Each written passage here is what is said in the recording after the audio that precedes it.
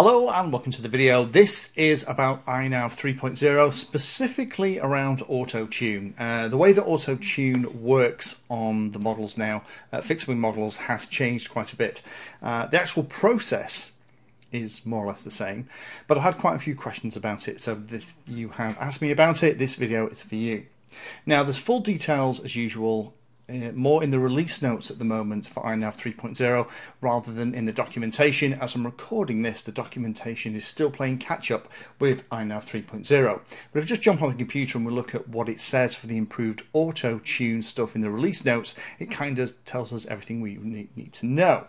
So in here you can see that it has been changed. There is a setting called FW Autotune Rate Adjustment, and we'll have a look at that in a second. But there are three settings. Auto is the default, which is the one that I'm using here. That will both auto-tune the plane as normal, but it will also tune the rates as well for how quickly the plane can move.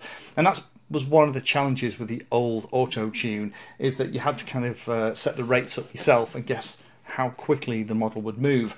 With the new system, if you set it something like auto, then as well as tuning all of that, it's also going to be figuring out how fast the model can move. If we go back to the notes, there's also two other settings. There is one called max, where the rates will be adjusted but never above the starting values. That's very handy if you have a very agile plane and you don't want it getting too carried away and making it very tricky to fly. The last setting is fixed, where rates will not be adjusted. It kind of behaves like the old Autotune really, where it's just changing the P, I and FF stuff. From what the playing I've been doing here, it doesn't seem to touch the D. So in terms of the process and how you set it up, it isn't too tricky. Only a couple of things you need to do. Obviously assign the auto-tune mode to a switch, and also have one of your flying modes as ACRO. And that ACRO is when you don't have any flying mode selected. So the way I've set it up here, in the low position, it is for horizon, which is what the plane comes out of once it has done the auto launch. That's kind of a safe mode, so it'll continue flying straight and level. If I'm struggling, maybe my glasses slips off my face or something.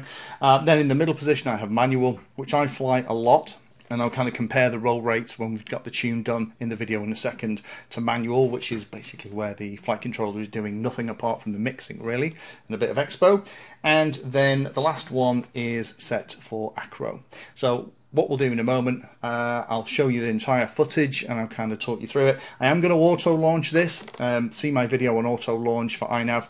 Exactly the same setup. I tend to have, with this particular model, the prop speed really high, so that this, with this 2000 kV motor, 5x5 prop, it gets into the air no problem at all. So let me jump onto the footage and talk you through it and show you how it all works. Oh, tell you what, let's have a quick look before we do that at what the default PIFF gains were before we go to the field. So here are the defaults. So the proportional for roll, pitch and yaw are 5, 10 and 6 respectively, and you can see all the pieces on there. I imagine the feed forward is going to go up quite a bit. If we look at the rates, because again we need to look at rates because rates are also going to be changed, we can see the roll rate is currently set for 180 degrees per second. The pitch rate is 90 degrees per second. This model is quite quick on the roll axis, not so quick on the pitch axis. So let's go in and actually fly and see where we end up. So here we are at the field. I'm going to do a standard auto launch, which I always do. So I'm going to raise the throttle, I'm going to give it a throw, and away it goes. So it goes up in angle mode. I move the sticks and it's going to drop straight into horizon, which is my normal default mode. And it's also going to then trim itself, because I haven't got any input on the sticks, to fly straight and level. I'll put it into manual mode, and we'll just do a little bit of flying, make sure she's okay, because I've got that as a fallback. We're into ACRO mode now, ready to do the auto tune. I'm going to flick auto tune on, and I'm going to start very aggressive roll commands, left, right, and initially it feels incredibly mushy. You're going to need a lot of space on this, you're going to need a lot of height as well, and as I do it, it's starting to get a little bit better already. That didn't take long. And as you continue to do it, it will start to feel much more responsive. It doesn't take too long. However, the trick is not to stop once it feels good, to continue on a little bit more, just to make sure that those settings are fine-tuned and that those settings have been saved. Now I'm happy with the roll. I'm going to do some aggressive pitch maneuvers. Again, still in Autotune. Just keep an eye on that height and make sure that you have a nice, clear, calm day for this. You'll get the best results. Keep popping the nose up and down. Do a little bit more roll.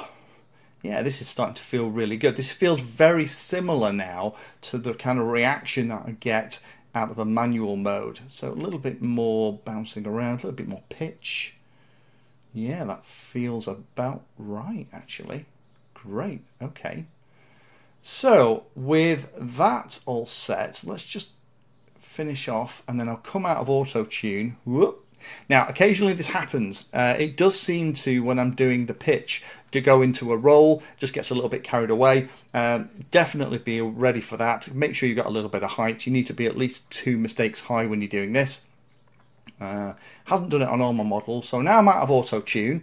We'll have a quick go of what the roll rate is on ACRO. Okay, that's pretty good. That's pretty close to what it's like in manual. So manual, that's what it looks like. Around.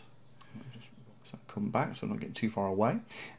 So in manual and ACRO, the roll rates in particular are very, very close. That feels fantastic.